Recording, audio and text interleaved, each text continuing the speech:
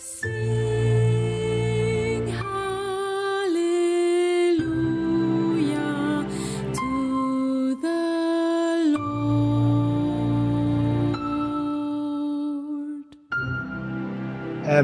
For those who don't know, Union Chapel is a well-known historic congregational church with a program working with people who are socially isolated, and a very big program of art and music, for which is probably best known. Union Chapel is a Congregationalist church with a long history going right back to the 17th century and the English Civil War and the formation of parliamentary democracy in the UK. So we have a strong interest in the issue of democracy. And a little while ago, I saw a tweet from Joshua Wong, who was basically complaining that churches weren't doing enough to support the people of Hong Kong, especially given that so many Christians are involved in that. And it struck me as being something that we at least could use our platform to be able to help with. And I sort of came across the connection with the churches, and I saw a demonstration and heard a hymn being sung, Sing Hallelujah to the Lord. And I used that for intercessions in one of our services when we were thinking about Hong Kong. And then a little bit later, we did a YouTube service when things were really very difficult in Hong Kong, and used that song. So that's why, I wanted us to do this, having been inspired and having seen what's going on. But I'm not going to say any more. I'm going to hand over to Bethan, who is going to moderate. Bethan Lant is a colleague, former colleague of mine for many years.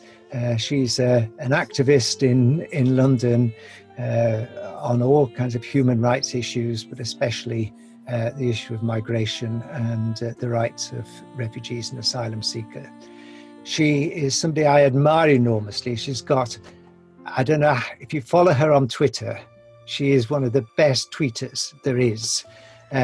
She manages to combine activism with an incredible sense of humour, of which I'm very jealous. So, Bethan. Thank you. Now, if you don't all follow me on Twitter after that, I don't know what it's going to take.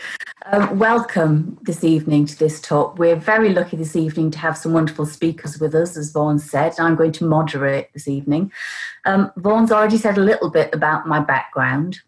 I work for an organisation called Praxis in London, which works with refugees and migrants, but very much when they get to the UK and hit all the kind of problems which our Home Office tend to stick people with when they finally think they've gotten out of this bad situation they were in their own country, and they end up dealing with the Home Office here, who can be very, very bad. So as a result of that work, I tend to see lots of people from different parts of the world where there are problems and where there are ongoing issues.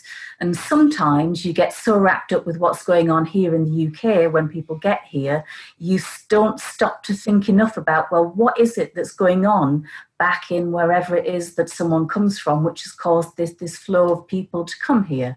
So it's always good to take a step back from my day-to-day work and to take a look at some of what's going on around the world, which is causing flows of people, which is causing people to leave countries of origin, and find out what the issues are there and what's going on. I'm also part of a church in East London, an Anglo-Catholic church, which is based on Cable Street in East London. For people who know any history of the UK and some of its political history, Cable Street was a very important venue in one of the big fights against fascism back in the 1930s. And we take a great pride in that history in this area, and very much feel that we should continue to fight against fascism. We're an area of London which has a large migrant population, and those of us in churches here feel very strongly about standing in solidarity with migrants and with other people across the world who are facing problems, particularly in their own battles for democracy and against fascism. So I think that's probably a little bit about why tonight is important to me in particular. As I said, we have some wonderful speakers here this evening. I'm not going to give them huge introductions because you've already seen their biographies which have been circulated, but I'm sure they'll all tell you a little bit about their background and about why they have been asked to speak here tonight. So we have 3 speakers to start with. We're going to then have an opportunity for some questions and some discussion, and then the final speaker will give his little bit, and then we'll have a bit of a roundup. So to begin with, we will have Ray Wong, who is the founder of the Hong Kong Indigenous Party. Then we will move on to Samuel Chu, who is the founder of the Hong Kong Democratic Council in the US. And that will be followed by Benedict Rogers, the founding CEO of Hong Kong Watch. So these 3 speakers will tell you a little bit about them. We'll have a space for questions. If you do have any questions you want to ask, please type them in the Q&A box. If they're addressed to any particular speaker, please make that clear when you type the question. I will keep an eye on that, and then when we come to the space for questions, I'll put the questions to our speakers.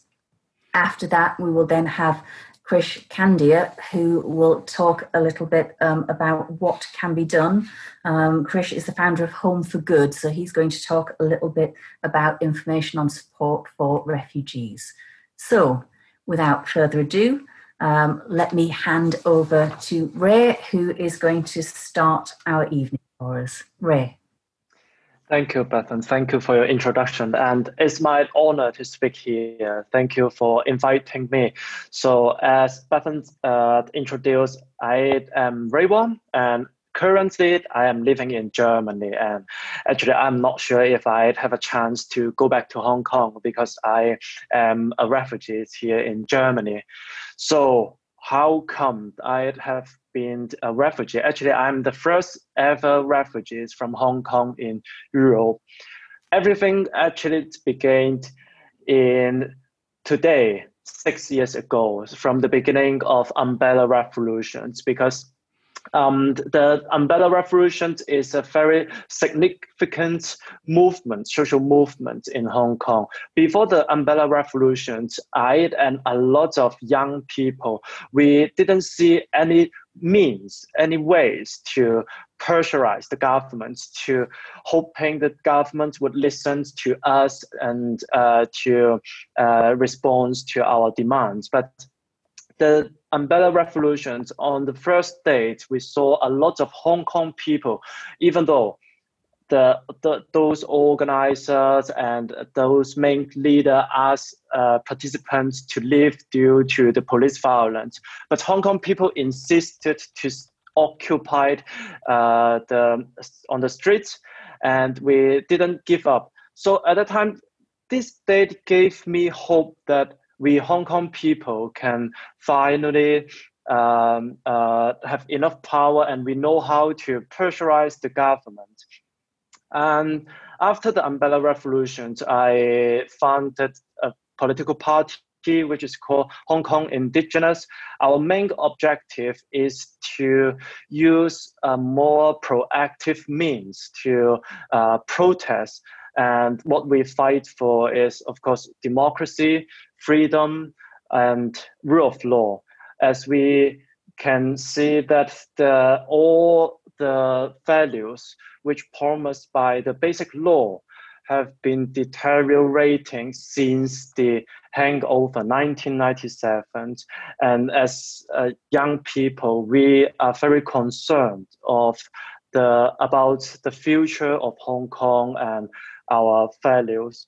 So after founding the Hong Kong Indigenous Party, we initially organized protests addressing issues related to Chinese people and related to Chinese, in particular, related to Chinese smugglers who made use of the unlimited visa issued by the Chinese government to come to Hong Kong to buy all the necessities in the areas which are close to the Chinese border. And actually this problem existed for a very long time, but the Hong Kong government didn't really listen to people. And what they said is keep asking people to be tolerant to Chinese people, because we Hong Kong people have black hair, yellow skin, and black puppies. So we are all Chinese people. We should tolerate them. And as young people, we think differently. So we initiate a campaign addressing this issue, and turns out the Shenzhen government abolished the policy of unlimited visa and changing this policy to be a 1 week one-time visa, which drastically changes the whole situation in the community near the Chinese border. So we gain some confidence in all these protests, and then we started to run for elections. And one of our candidates, Edward Leung, actually now he is in prison serving for 6 years. And we ran for the by-elections, and we gained 15% of votes in that elections. Actually, this result already promised us to win at least 2 seats in the general elections. But then the Chinese government and the Hong Kong government disqualified our candidate and banned Edward Leung from running the elections. So we had no way to fight for what we values within the system, because we have no way to get into the parliament to voice out, to debate and to discuss the issue we concern. So but still we at that time thought that it's very crucial for the voice of young people to get into the parliament. So my party, Hong Kong Indigenous, supported another party, Young Aspirations, in the general elections, and they won 2 seats. And yeah, most of the member, and including myself, became the assistants of the lawmaker. But it also didn't last very long, just 2 months. After 2 months, the Hong Kong government, the chief executive at that time, sued our 2 lawmakers, and then the court announced that the oath taken by our lawmaker is not valid, and whereby 2 of our lawmakers got disqualified. And so not only banning us from running the election and getting into the parliament, I was in Hong Kong charged with 3 charges. One is the as inciting a riot, participating in the riot, and inciting an illegal assembly. These 3 charges can send me to prison up to maximum 10 years. And this is the reason why now I'm in Germany. But at the time, after the umbrella revolutions and all of our protests, actually there had no consensus amongst the pro-democratic protesters as to whether we should stick to the non-violence doctrines to protest, or we should change our tactics to be more proactive, or sometimes maybe would be called as violence. At that time, why I was charged with inciting riots is because of one of our protests happened in 2016 February during the Chinese New Year. That protest turned out to be a bit violent. Protester had conflicts with police officer, and about 100 police officers got injured by protester at that time. And we were accused not only by the Chinese government as radical separatists, and at that time, some traditional pandemic politicians condemn us as by saying that they don't agree with all the violence means, and we are not part of the democracy movement. Actually, this move upset a lot of young people.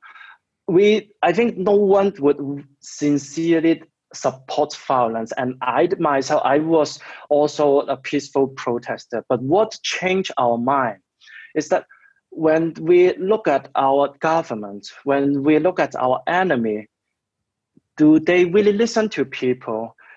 If it's peaceful protest can really effective to pressurize them? No, we can see it from the umbrella revolutions. At that time, during the whole 79 days, protests were largely peaceful, but the government didn't listen to us. There was another great example showing the mentality of the Hong Kong government, is that on the 9th of June last year, there were about 1 million Hong Kong people on the streets protesting against the extradition law.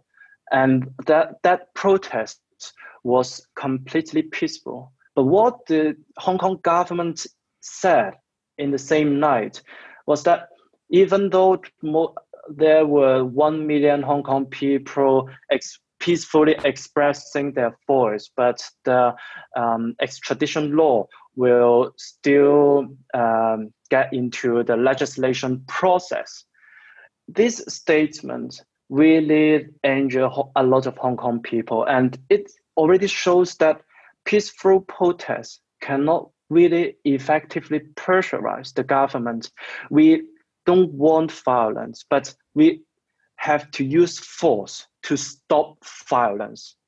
Force is justified, legitimate force, but violence is illegitimate. The Hong Kong government is making use of all the advantages to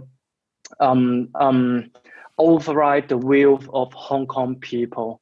This is our only way to make the government listen to us. And so due to the previous experience from the umbrella revolution and the fishbowl revolution organized by my party, Hong Kong people have learned from these two lessons. We developed 3 mottos in the anti-extradition law movement. The first one is no split, which means even though some protesters don't really agree with what other protesters did, but we won't split, we won't divide, we won't condemn other people. And the second motto is leaderless, because we have learned from the umbrella revolution and all the other movements that all the leaders would easily get arrested and be aimed by the government and police. So if every individual protester only followed the instructions of leader, then once the leader got arrested, got detained, then the movement will be dissolved. So this is the tactics and strategies the protesters currently using in the anti-extradition law movement. So maybe later on we will talk more about the current situation and what and the situation now in the future. Thank you. Thank you, Ray. That's really good to hear what's going on the ground and get more insight into that and exactly what's going on there. That's really, really interesting stuff. So Samuel, I'm going to hand over to you now and let you tell us a little bit more about what's going on. So thank you, and it's a pleasure to join this group and to be speaking alongside of Ray and Ben and others who have been in this fight together for many years. My name is Samuel Chu, as Bethan said. I'm the founding and the managing director for Hong Kong Democracy Council, HKDC. We're the first and only DC-based nonpartisan nonprofit that dedicated to the issue of Hong Kong and to preserving and protecting its autonomy and basic freedom.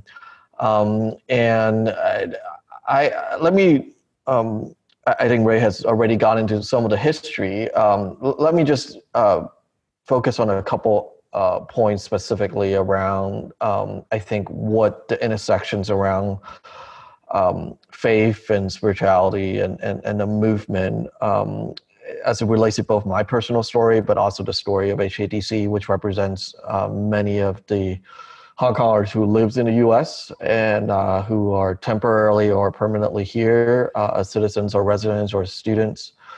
I think it's important that people look at the current events in the context of history. I was there, as Ray described, I was there 5 years ago, actually on this day, on the street in Hong Kong.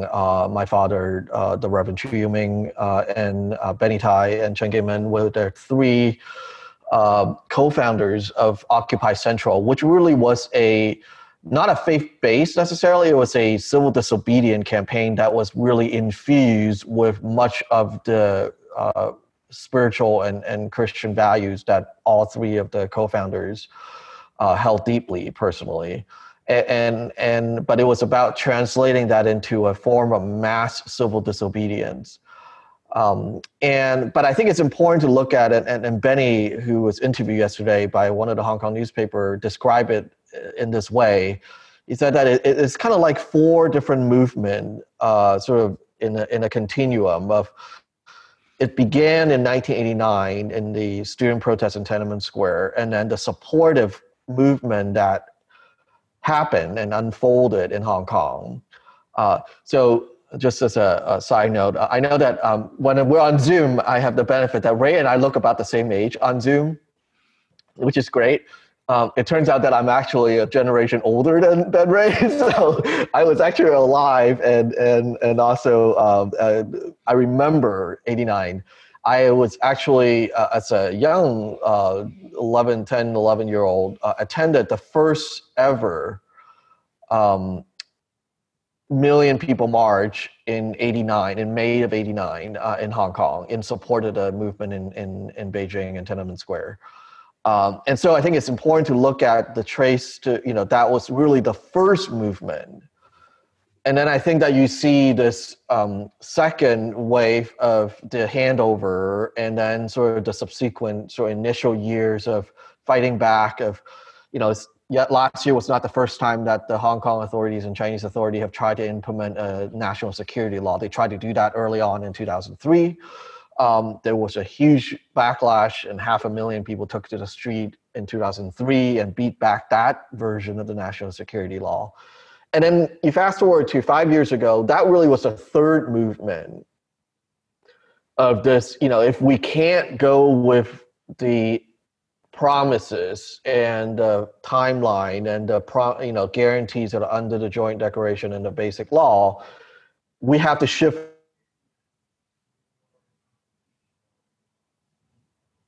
protests, but deliberate civil disobedience in trying to make our case.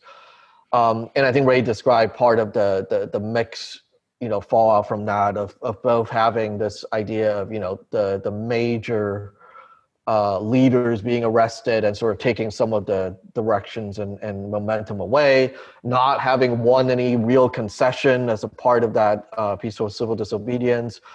And then I think that that's what led to, I think, this ongoing now fourth wave of, I think, this rapid escalation of people realizing that there is now a complete detachment of Hong Kong government being in any sort of way responsible or responsive and being held accountable to the well-being and interests of Hong Kongers versus being essentially just a puppet for the Beijing authorities. And in a lot of ways, I mean, Ben and others might also add into this, but really just as the leverage to control the rest of China, because Hong Kong represent this spot, this place of resistance, this global platform of resistance that I think threatens the kind of complete total control that China needs. And so in a lot of ways, they're facing, we're facing as a movement, not just a crackdown to Hong Kong, but the rest of China is on the line here if Hong Kong does not get squashed the way that I think the CCP would like it to. But I think it's important because that's actually my story as well. And I think that that's part of where I think, today, I would be remiss to not mention, I spent a lot of time in the last decade working and serving with the Jewish community as Yom Kippur today. I was actually in services right before this online because we're all now doing spiritual religious services online. And there's an idea to the ritual, the liturgical, and this idea of the practice of coming back to the same story, narrative, and rituals year after year, using the same words, because it infused a kind of traditions and power. And I think that that's what is so important about the movement in Hong Kong, is that it's not just a spontaneous one-off. It didn't just start one day last June. It didn't start 5 years ago today. It started into this ritual. And Hong Kongers are uniquely wired to be able to stand up authoritarianism in the past 14 months because they have been practicing annually, sometimes monthly. People forget that for 30 some years, Hong Kong was the only piece of place in China that were allowed to memorialize this massacre of June 4th in Tiananmen Square. And I think that there's something profoundly important about that ritualizing that keeps a people like the people of Hong Kong unfazed and unchanged and unwilling to compromise, because they have been remembering, they have been resisting, they have been telling those stories day after day and year after year. And that really, for me, is my story. As I said, I was there. My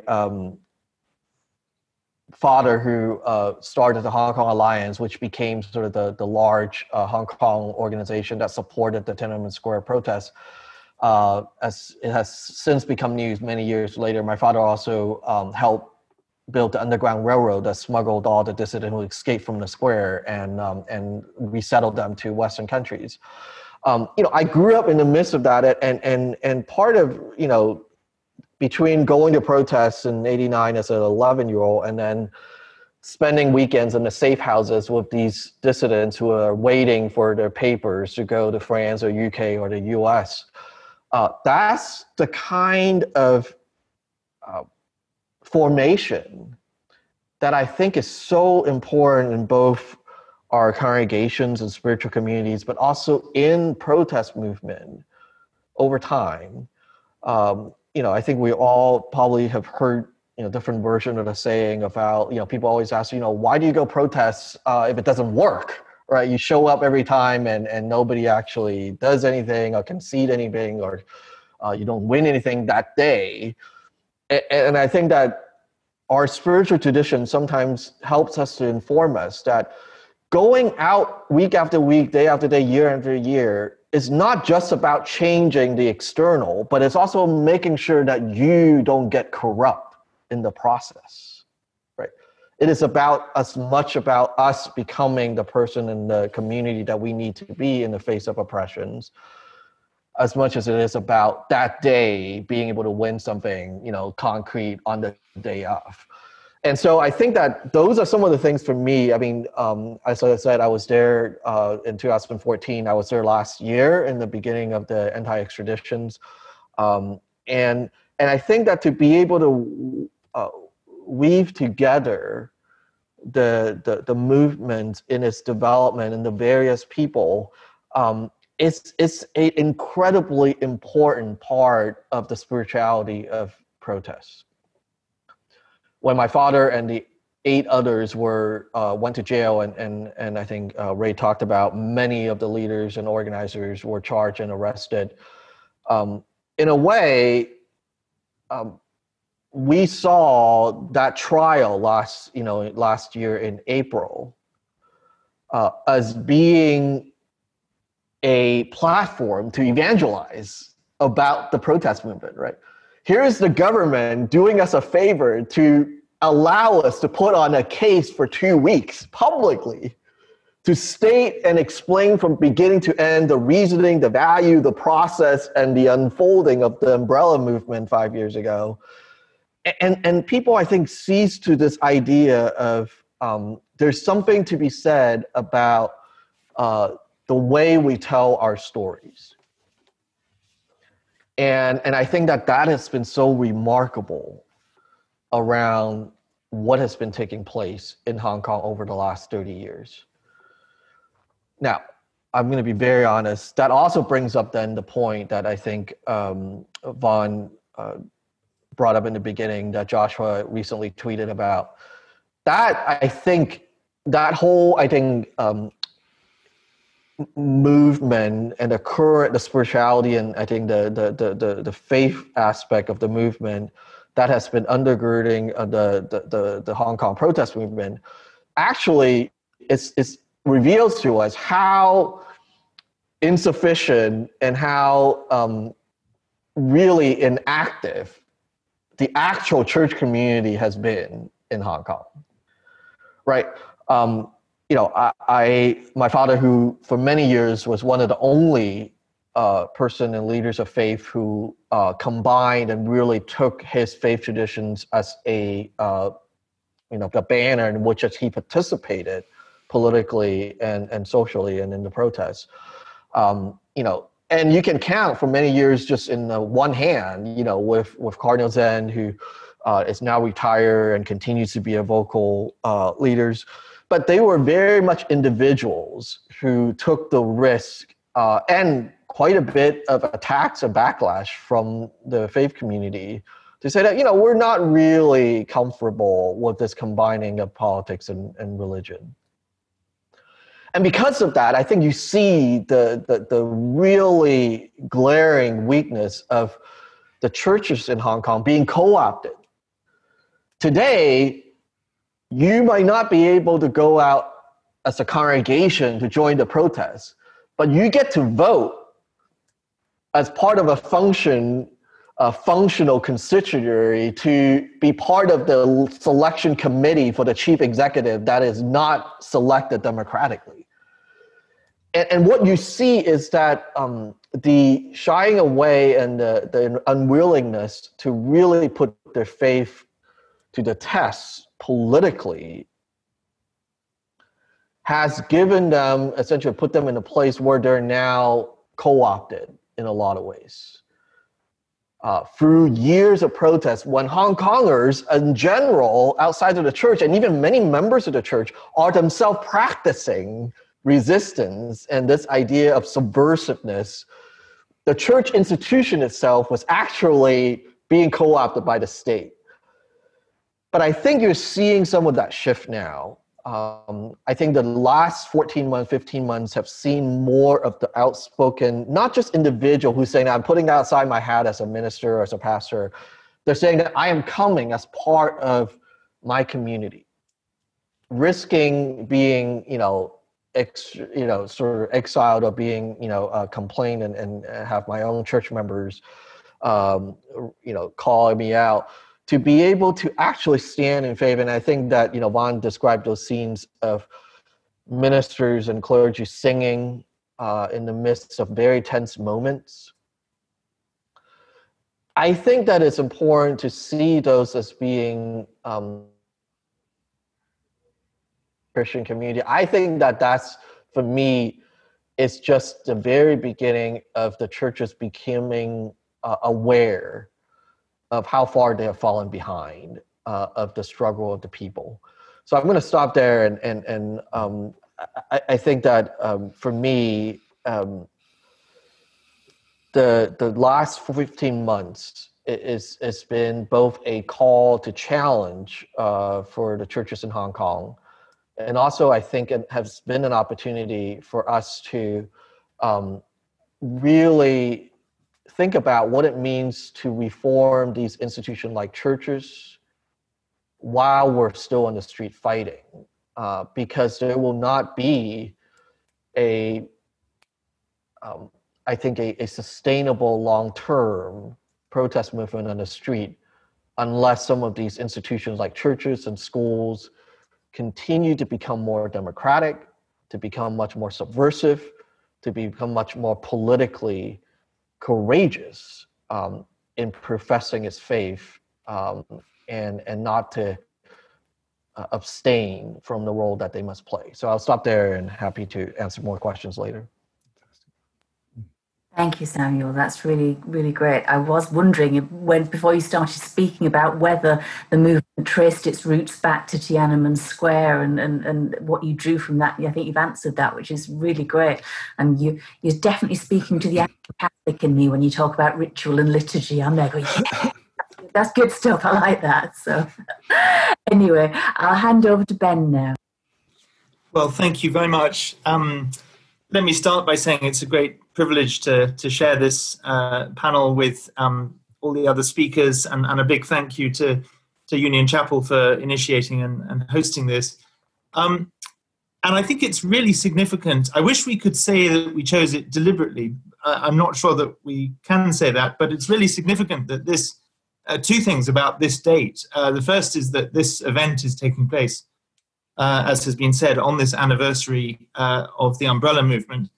And the second, speaking very personally, is that today is actually my first day in my new job as the full-time chief executive of Hong Kong Watch. I co-founded Hong Kong Watch 3 years ago, and I feel like I've been full-time for the last 3 years, but actually I was the chair of the trustees and working entirely in my spare time until today. So I'm pleased to mark my first day in the job, both by remembering this significant anniversary 6 years ago and by taking part in this important event.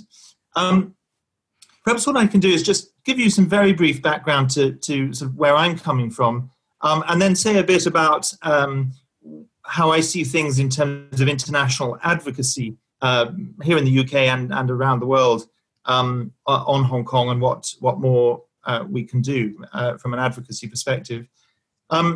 I first went to China when I was 18 years old in my year between school and university, and spent 6 months teaching English in the city of Qingdao. And that's really how I got involved with a lifelong love of China and Hong Kong. And I'm always very keen to distinguish between a love of China and the people of China and my criticism of the Chinese Communist Party. The regime in Beijing will describe people like me as being anti-China. But on the contrary, I do what I do because I want all the people of China, as Samuel's already outlined, those who struggled so courageously at Tiananmen. I want the people of China to be free and to enjoy the rights that we in this country take for granted. After university, my very first job was in Hong Kong, and I moved to Hong Kong in September 1997, just a couple of months after the handover, and began my working life as a journalist in Hong Kong, lived there for the first 5 years after the handover until 2002. And I think one of the things that, one of the reasons that Hong Kong matters so much to me personally is not just the fact that I began my career there, I loved living there, and I worked as a journalist there, and at that time the press was basically pretty free, and of course now press freedom, I think, is coming under increasing attack. But also in my spare time whilst living in Hong Kong, I started a branch of the organization that I've been working with for the last many years, a human rights organization called CSW, Christian Solidarity Worldwide. And from Hong Kong, I really grew in my human rights work, but defending human rights issues, highlighting human rights issues in the rest of the region. So at the time that I lived in Hong Kong was a hub, not just an international financial hub, but actually a hub for freedom in the rest of the region. And I was spent almost all my spare time speaking to churches in Hong Kong about the situation in Myanmar, in North Korea. I took groups from churches in Hong Kong to both East Timor and the refugee camps on the Thailand-Myanmar border. I even led demonstrations in Hong Kong for East Timor at the time of the conflict there.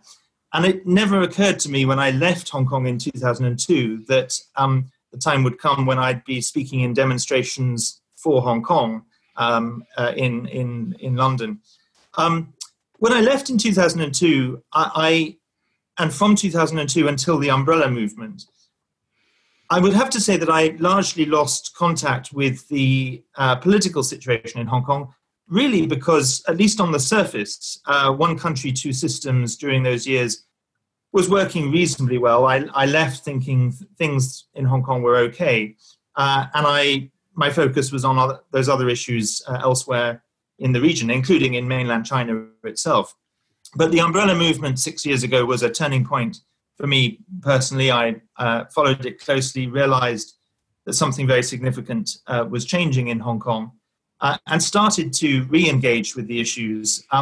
From 2014 to 2017, I was doing that purely in an individual, personal, again, spare time capacity, writing some op-eds, talking to MPs where I could. And somehow, I'm not quite sure how it happened, but I ended up being asked by people in Hong Kong when they came to London to arrange advocacy meetings for them. So when Nathan Law, who's now, of course, the most high-profile exile who escaped from Hong Kong on July the 1st, just after the national security law was imposed, he came to London in 2016, just after he'd been elected the youngest member of the Legislative Council.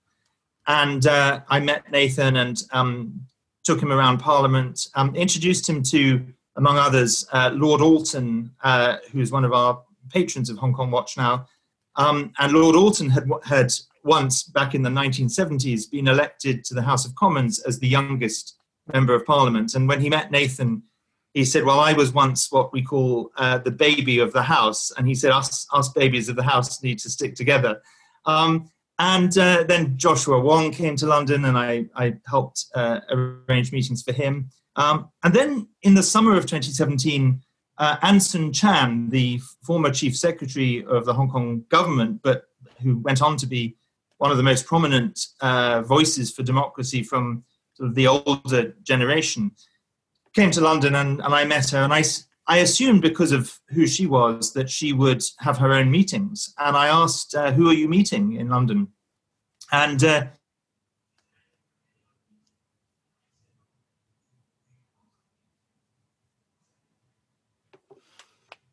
anniversary of the handover.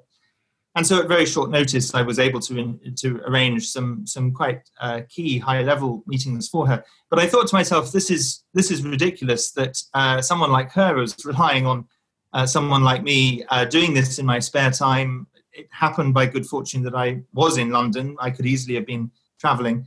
And I thought, this isn't sustainable. We need an organization that can do this more systematically. And also, I was very struck at that time by how low the level of awareness among the MPs that we were meeting was about the situation in Hong Kong. It's changed a lot now because of events in Hong Kong. People are more aware. But back then in 2017, very few MPs were really properly informed.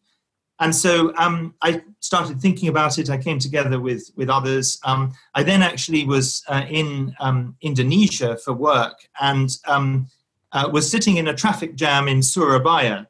And if any of you know Indonesia at all, you'll know that an Indonesian traffic jam gives you a lot of thinking time. And so I was sat in the back of this taxi, and I thought, okay, we need to start Hong Kong Watch. And I messaged a few friends in London, and that's how the organisation was born.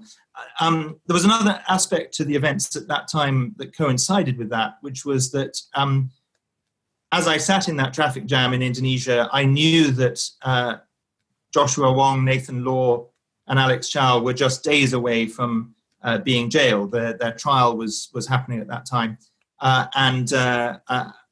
When they were jailed, I helped to organise an international statement. I found myself, when I heard their jail sentence, thinking, by that point I was actually on a few days holiday, and I found myself thinking, well, it's outrageous that they've been jailed. Somebody should do something. Somebody should organise a statement signed by politicians and dignitaries. And then it suddenly dawned on me that maybe that somebody was me. And so I did. And it all grew from there. But then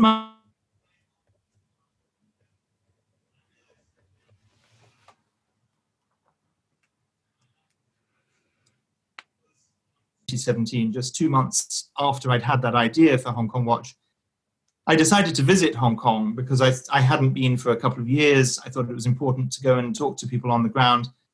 And but unfortunately, Beijing had other ideas and didn't want me to go. And I was denied entry to Hong Kong in October 2017. I believe I was possibly the first Western activist to be denied entry. Sadly, there's been a long line of people since me, including the head of Human Rights Watch, Ken Roth, the Financial Times Asia editor who was based in Hong Kong being thrown out, Victor Mallet, and quite a number of others. And of course, although my incident then actually helped draw a certain amount of attention to the situation at that time, I wouldn't have chosen for that to happen, but once it did happen, I was glad it did help put a spotlight on Hong Kong. Obviously, since then, the situation has deteriorated so much more seriously. Let me turn very briefly to what we can do in terms of advocacy.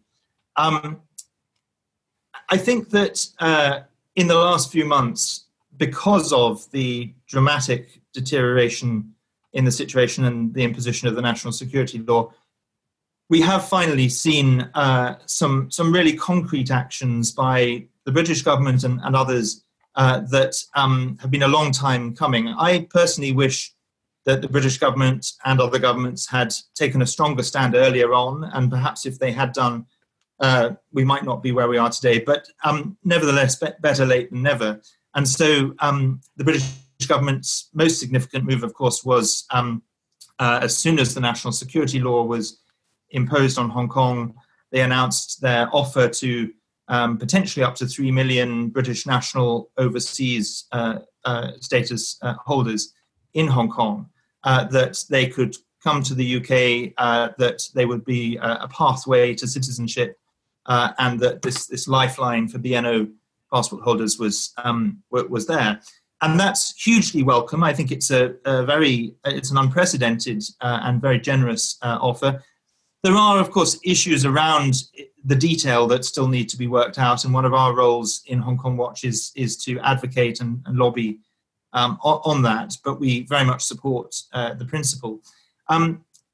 But we have three main strands of advocacy now. I mean, a number of other issues besides, but broadly advocating a three-pronged approach. The first is that we believe that it's really vital for the free world as a whole, Britain, the United States, our European friends, Australia, and others in the region, to coordinate a punitive response. And by punitive, what I mean is targeted sanctions. I don't advocate sanctions against China as a whole or Hong Kong as a whole, or certainly not the people of China or Hong Kong, but sanctions against officials in Beijing and Hong Kong who are responsible for serious human rights violations and for breaching an international treaty, and perhaps also sanctions on specific entities that are closely part of the Chinese Communist Party that also bear some responsibility. Secondly, a diplomatic approach, and in particular, the creation of a UN mechanism to address the situation. We were, I think, one of the first organizations to call for the creation of a UN special rapporteur on human rights in Hong Kong, and also a UN special envoy. And we can, if people want to come back to those specific issues in the Q&A, I can say more about them. But we were able to mobilize support from a wide range of key figures in the international community, including a number of former UN special rapporteurs, the former UN High Commissioner for Human Rights, and in the end, actually 50 serving UN rapporteurs. And then the third strand to our advocacy is advocating what we call a lifeboat rescue scheme, because although the BNO offer is very significant, there are so many young activists in Hong Kong who don't qualify for BNO because they were born after 1997, and in many ways they're the most vulnerable. So those are our three strands of advocacy, and we're carrying that advocacy out not only here in the UK, but in the EU, together with Samuel in the US and elsewhere, Canada and beyond. So let me close just by saying, why does all this matter to Britain? And I think essentially there are three basic reasons. The first is we have a legal responsibility through the Sino-British Joint Declaration. Secondly, of course, we have a moral responsibility given our history. And thirdly, I think that there's a matter of self-interest as well, because Hong Kong is basically the new front line in the fight for freedom. This is not just a battle for the rights and freedoms of Hong Kongers. It's a battle for freedom against tyranny and repression. And if the Chinese regime is allowed to get away with what they've done to Hong Kong, then Taiwan will be next, and we ourselves could well be next. So I think it's both morally right, but in our interests as well, to stand with Hong Kong, to welcome Hong Kongers who come here, and we can come back to that in the Q&A, but to continue also to fight for Hong Kong to not have to be in a place where people need to flee, because that people fleeing should be the last resort, not the first response. So thank you very much. Thank you, Ben. That's really good to hear all of that. It's interesting to hear one of the few positive things that can be ascribed to a traffic jam. It's really nice to know that there's something good that comes out of all of those traffic jams. So that's good. It's been fascinating to hear you all speaking from the different angles. We've had some questions coming up both through the chat and through the Q&A question box. So I'm going to just put a few of those questions. We have a question which was specifically to Ray from John Weir, which was about why you sought refuge in Germany. Was there anything in particular about Germany? How did you end up there as opposed to anywhere else? Well, actually, back to that time in 2017, I was actually thinking US or UK or Germany. But at that time, the UK and US still had a pretty good relations with China. So I was afraid that maybe they might deport me back to Hong Kong. But Germany, yes, of course, Germany till now still has a pretty good relations with China and has been pretty reserved on Hong Kong issue. But since long, they have been very outspoken in human rights situations in China. So I was pretty certain that in Germany, I can get refugees status. That's right. I went to Germany, and I, to be honest, if at that time I had a choice, I had the choice to go to the UK, and I know that the UK might grant asylum to me. I might have been to the UK because. Trust me, learning German is not a fun thing. Yeah. Absolutely. I remember my school days. I never did much with German either. Never mind. Okay. All right. So we have a question from Teresa Norman, which was initially to Ray, but I think all the panelists could potentially ask. It's about, when we do these things, when you choose to act in the face of these things, is it about courage or necessity? What is it which makes you act in these kind of things when there's so much power on one side and you must feel very vulnerable at times? So if anyone who'd like to enter on that one. So, I can jump in, and we all have our sort of claim, in a way, unfortunate claim to fame. Ray is the first European Hong Kong refugees. Ben was the first foreign activist that was banned from entry. And a month and a half ago, I became the first foreign citizen to be to have an arrest warrant issued under the national security law. And so I'm not sure, and I won't speak for Ben and Ray, I'm not sure if, the simple narrative of courage is sort of the easiest answer. I think I describe it, for me, is this is, for me, why I think faith traditions and faith communities present such a unique, meaningful backdrop to this, is that I think it is a mix of the values and traditions that we inherit from our, ancestor to our parents, to our faith traditions, the relationship that we hold to be valuable. And I think that, I always think of it as, again, we all, and I think Ben particularly have always focused on this, is there's something about our own commitment to truth.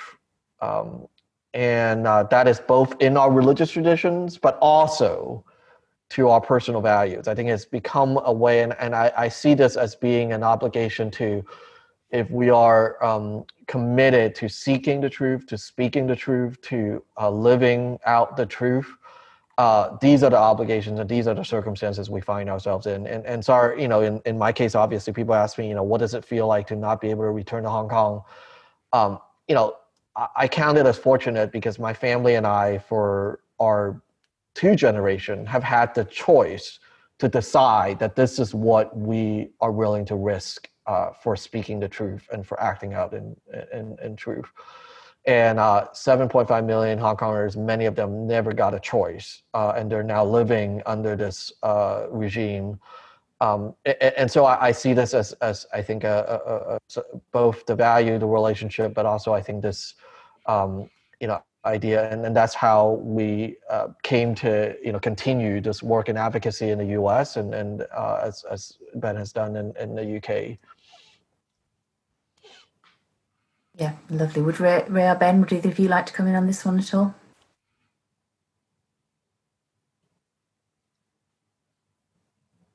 Ray?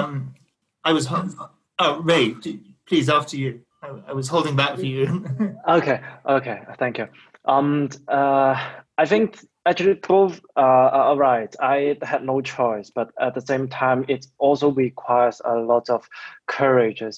Why I said I had no choice is because when, as a Hong Kong person who was grown up and was immersed in all these values such as democracy, freedom, when I see the situation where all these values will be destroyed, I had no choice, but my heart urges me to act, to do something. But yes, indeed, it always takes courage to follow your heart. It always takes courage to do what is right. So yeah, this is my story. Just briefly, I mean, I agree very much with Ray and Samuel. I certainly would never claim courage for myself, especially by comparison with people like Ray and Samuel and people in Hong Kong. You know, what I've faced is nothing by comparison. But I think that there's, I think I've always believed very strongly that those of us who have the privilege of freedom and whose freedom is pretty secure. I mean, we have our challenges in this country, but essentially we still have our freedoms. That we should use that freedom on behalf of those who either don't have freedom or whose freedom is threatened. Having worked for many years on Myanmar, the famous words of Aung San Suu Kyi, please use your freedom to defend ours, have always stayed with me. And I think also there's something, for me at least, something counterproductive about the way the Chinese regime behaves. When they denied me entry to Hong Kong, it didn't have the desired effect of silencing me. It just made me more determined to speak up for the city that had once been my home and that, like Samuel and Ray, I can no longer go to. I've also had a number of sort of threatening letters that have come to my home, my neighbour's home. Even my mother has received letters telling her to tell her son to shut up. But thankfully, my mother's wonderful, and she said I gave up trying that years ago. and the effect of these letters was just, I mean, I guess there's something about the Chinese regime is a bully, and what's the right approach to a bully? Do you stand up to them and carry on, or do you give up and retreat in fear? And I think for me it has to be the former, particularly when the risks that I face are really minimal by comparison. Thank you. Beautiful answers from all of you on that. We've had a question, I think, which has been partially answered in the chat, but Richard Sue had been asking about what's the best way for churches in the UK to support what's going on in Hong Kong, particularly if churches in Hong Kong are not really asking for solidarity and may not be used to operating in that manner.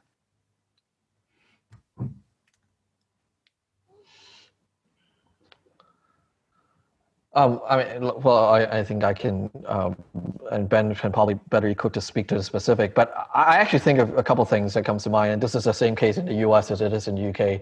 I think it is incredibly important for churches to, just to demonstrate their proactive role in social justice and equality and human rights broadly, anywhere, to serve as a model of what it looks like for religious congregation to take a stand publicly.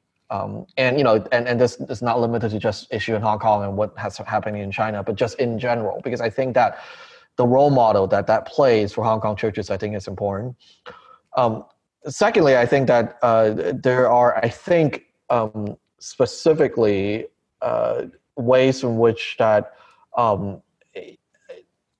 I think there's a lot of connections, for the past, I would say, even going back to 30 years at Tiananmen Square, it was really a lot of churches who made some of those connections possible, not just for people to escape, China through Hong Kong to the Western countries, but to create sort of this global network. Even at that point, before Hong Kong Watch was formed, before HKTC was formed, before there was a formalized advocacy, there was already a global network that was providing supplies, resources, communications.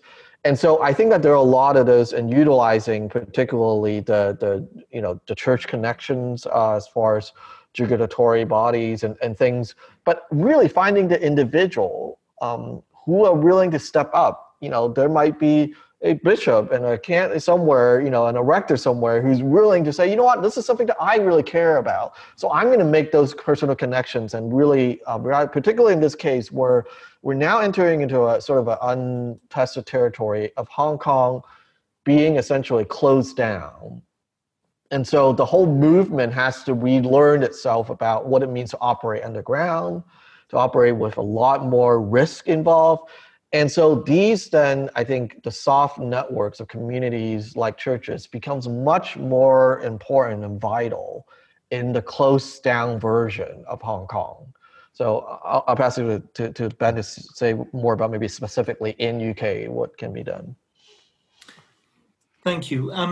Well, I would say broadly there are three things I think that churches can do.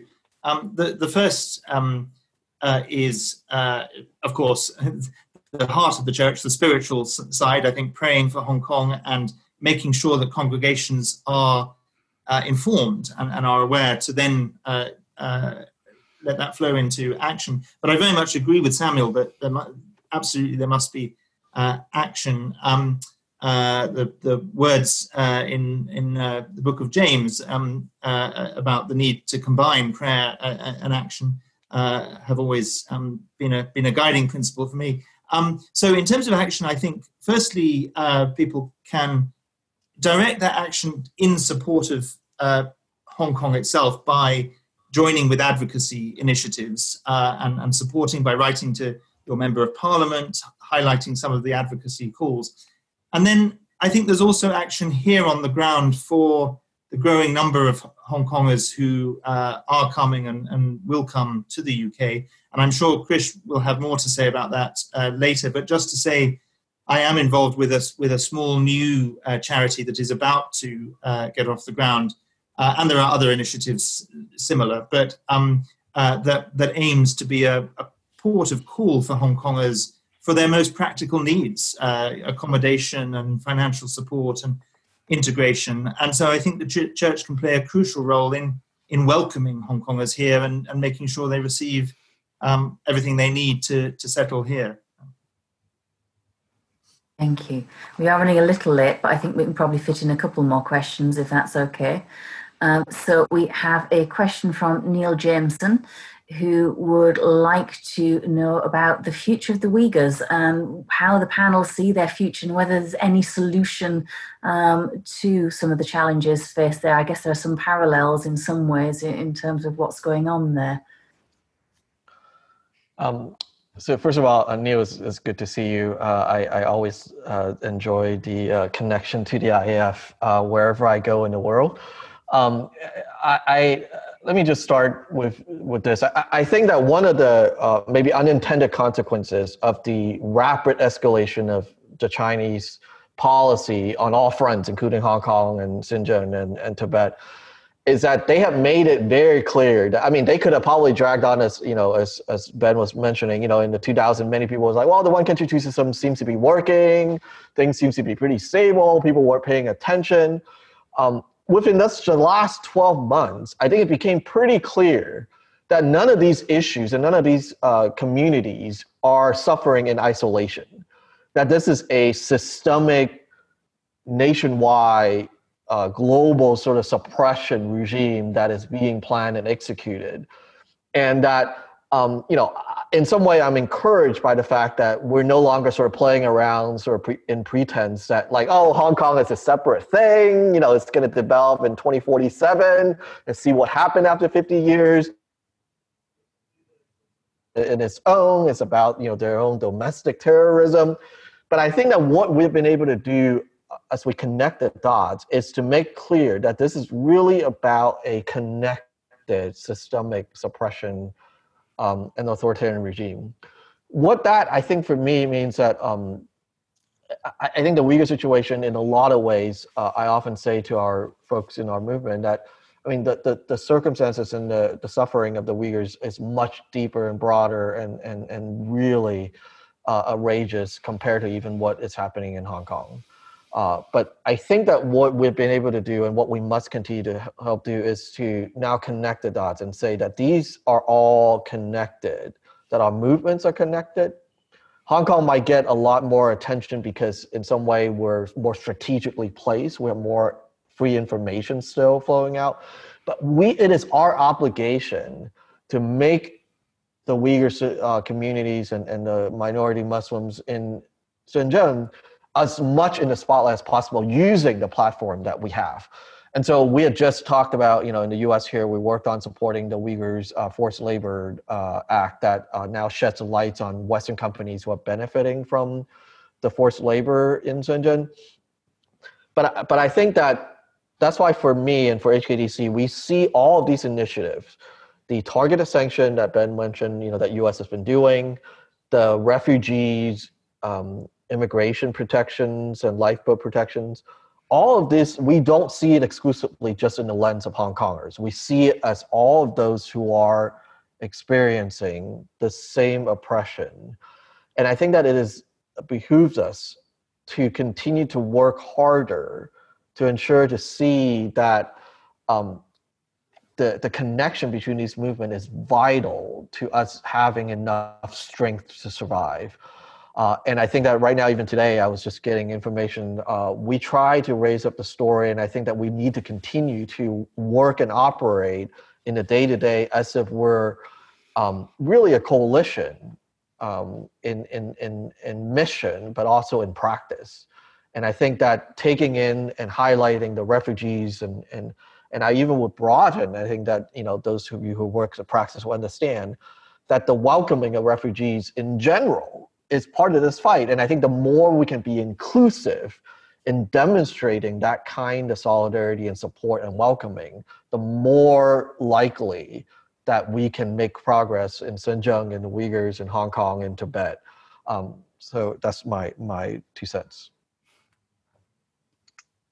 Yeah, I would like to add a few sentences on the Uyghur issue. To me, I think the fight of the Uyghur people, Tibetan, Taiwanese, and Hong Kong, basically is the same fight. We are fighting against the totalitarian Chinese Communist Party. As long as the Chinese Communist Party is still ruling China, all the people living in China or even outside China, like Samuel, would face a big threat.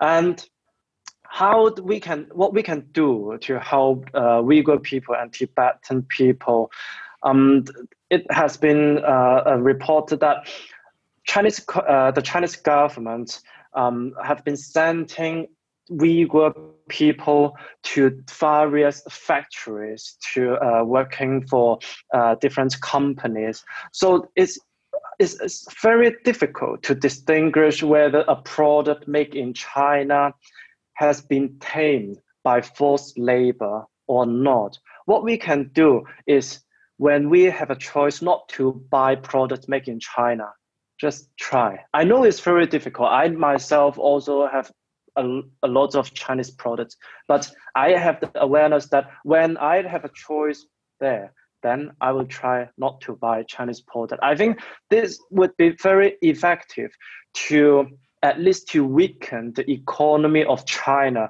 which is the source for them to develop their surveillance system and suppressive system in China. Thank you.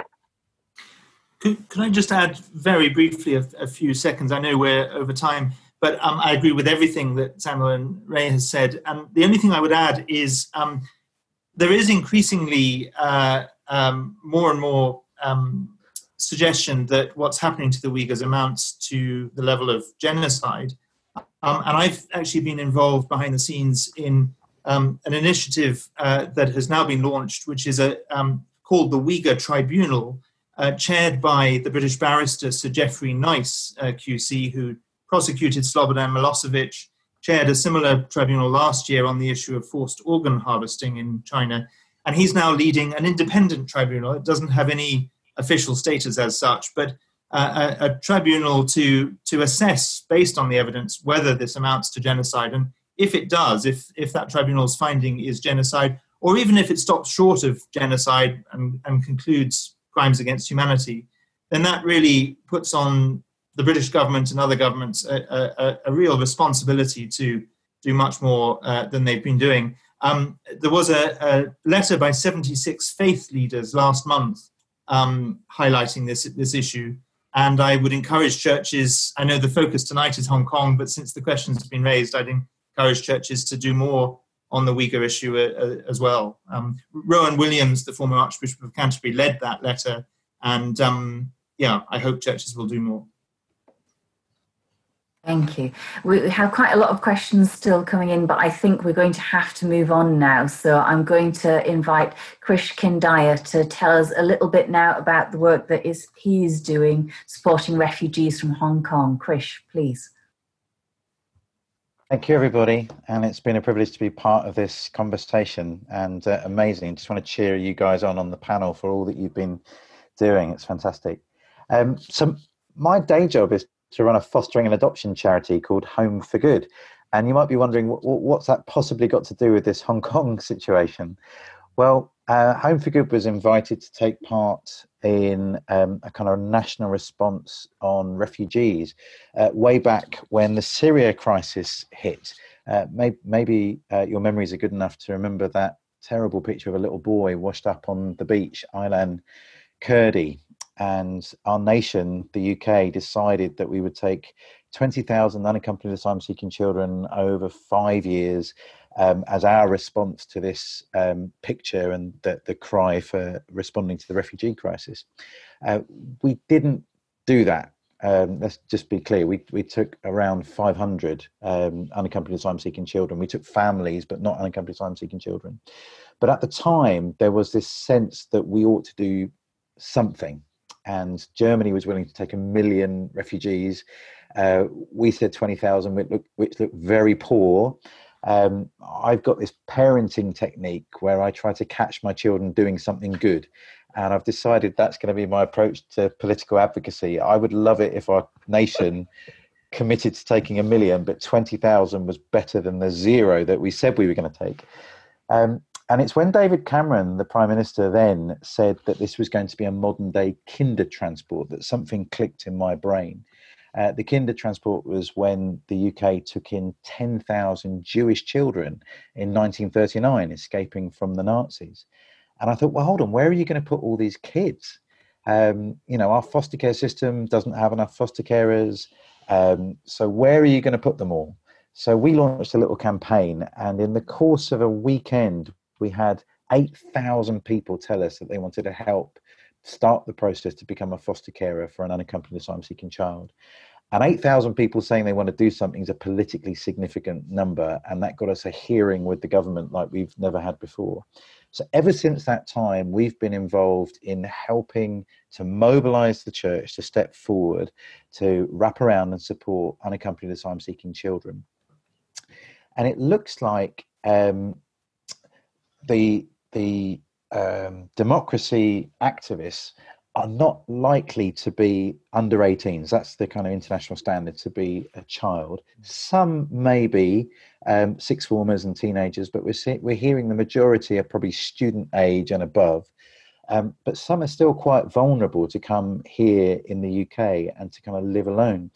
Our asylum and immigration system doesn't work very well. You've probably seen some pretty horrible stories of some of the places where young people get to live. Sadly, there have been suicides in those places. They've been so inhumane. I heard of one bed and breakfast that had 90 unaccompanied asylum-seeking people in it, just stuffed in, really horrible situation. And we would love it if these young democracy activists who are fleeing to the UK for asylum would receive a really positive welcome. And it's complicated. There are some interesting kind of legal issues around people that come on a kind of tourist visa and then decide whether they're going to apply for asylum or not.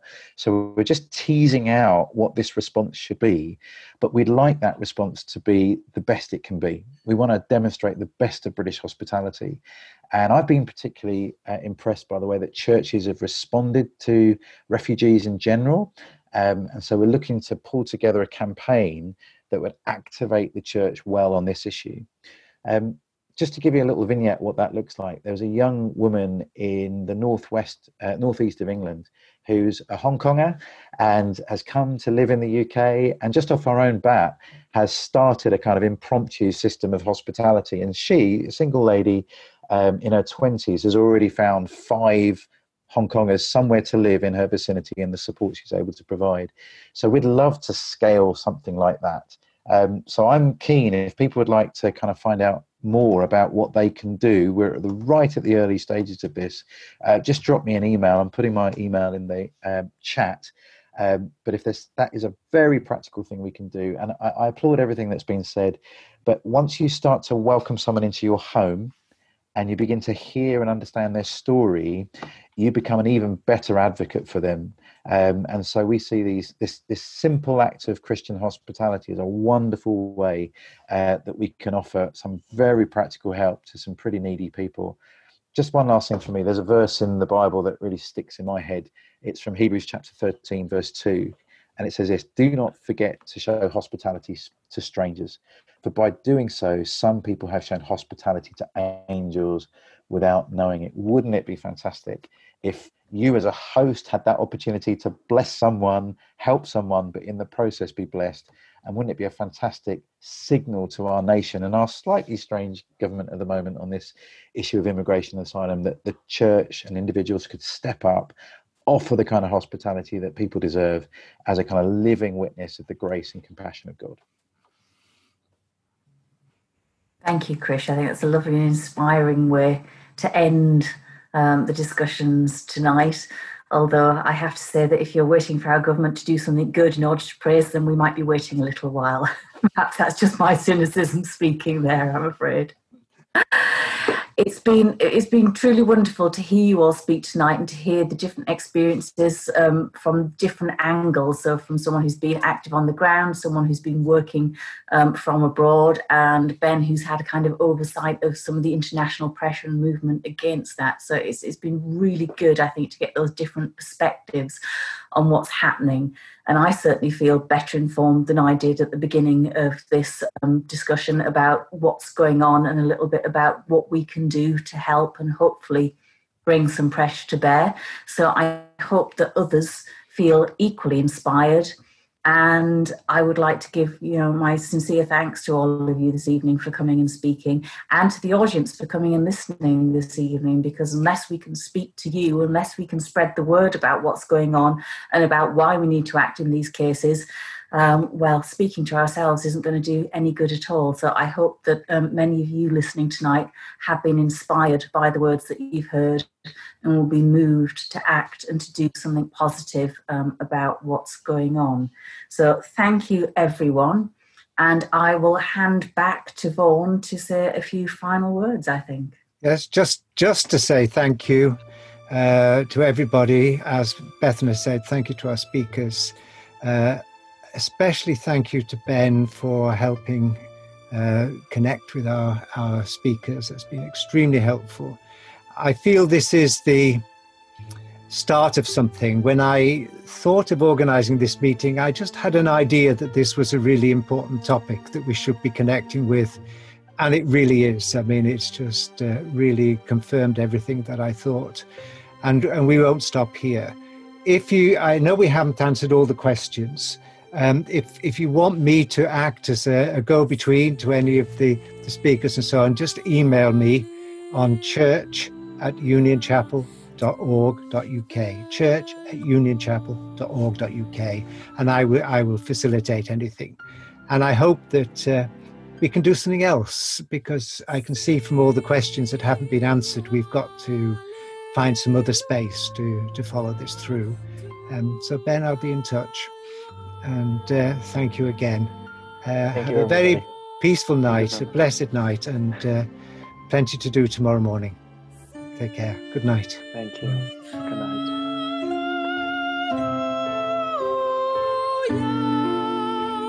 Sing